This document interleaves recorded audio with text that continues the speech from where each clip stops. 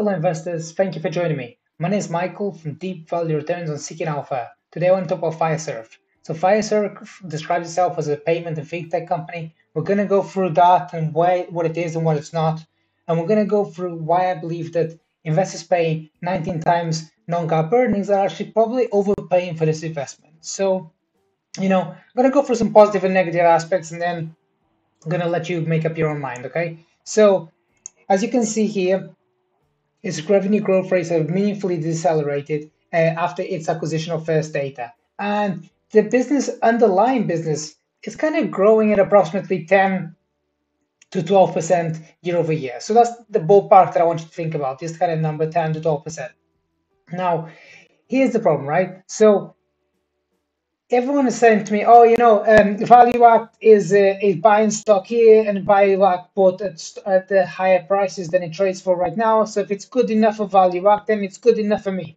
Now, let me make something absolutely clear: you are not Value Act.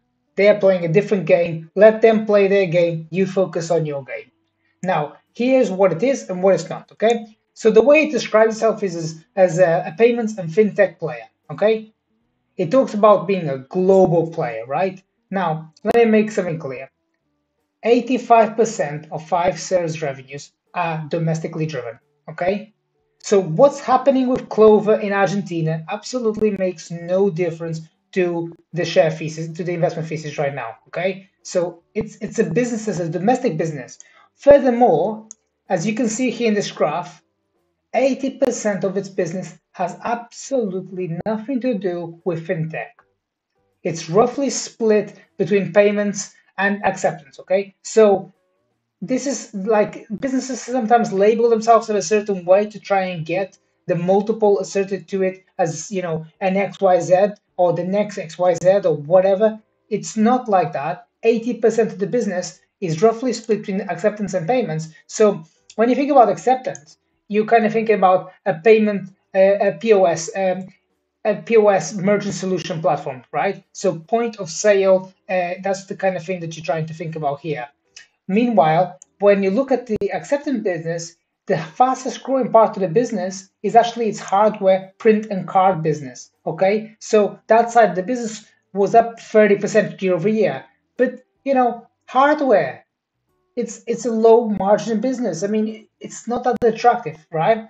The other side of the business that we can't get too much granularity into, but it's the payment processing business, okay? And if you look at other sides, other businesses like similar comparables, if you look at, let's say, for example, Marqeta, Marqeta is also a payment processing business. You can see that's like razor thin best case scenario business. It has a lot of volume, right? It has a lot of volume because you're transacting, and it's just crazy amount of volume. But the margins that you ultimately get from that commodity side of the business is small. Okay, it's not Visa, it's not Mastercard.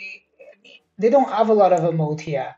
And I know people are saying that they have a lot of moat, but they don't, right? So here in the screen, you can see free cash flow. Okay, the free cash flow for the 9 months ended 2021 was down 12% year over year at 2.3 billion. Okay, so it's not a business that is rapidly growing free cash flow. Okay, pay attention to the facts. It's not that case. I see people saying, "Oh, it's a free cash flow monster." I mean, uh, anyway.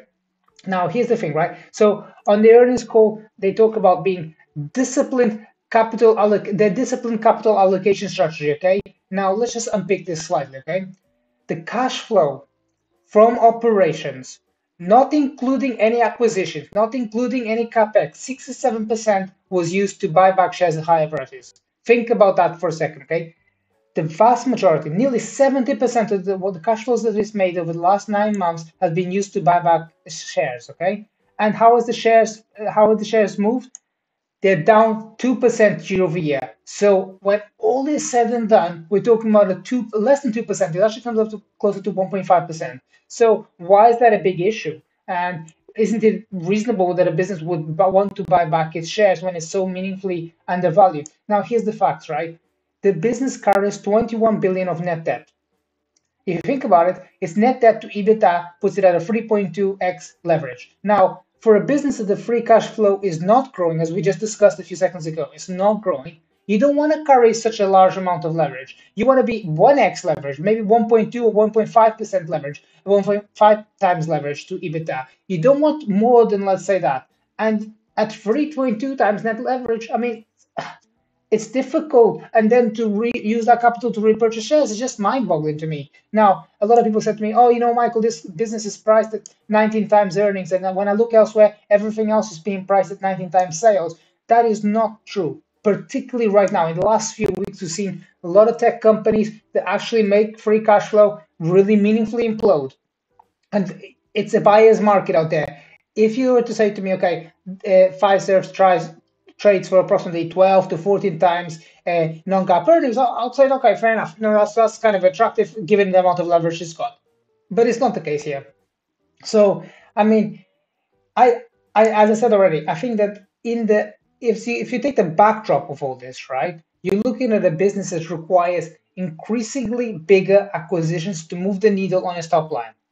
It's a business that is not growing meaningfully faster than about 10 to 12% CAGR.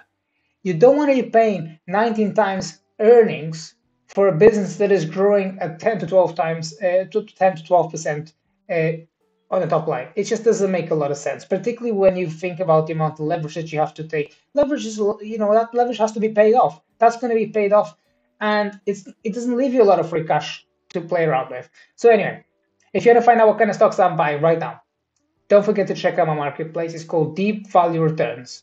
You can check out what other people said in the reviews, start your due diligence there, check out some of my other work. Okay, thank you so much for listening. Bye bye.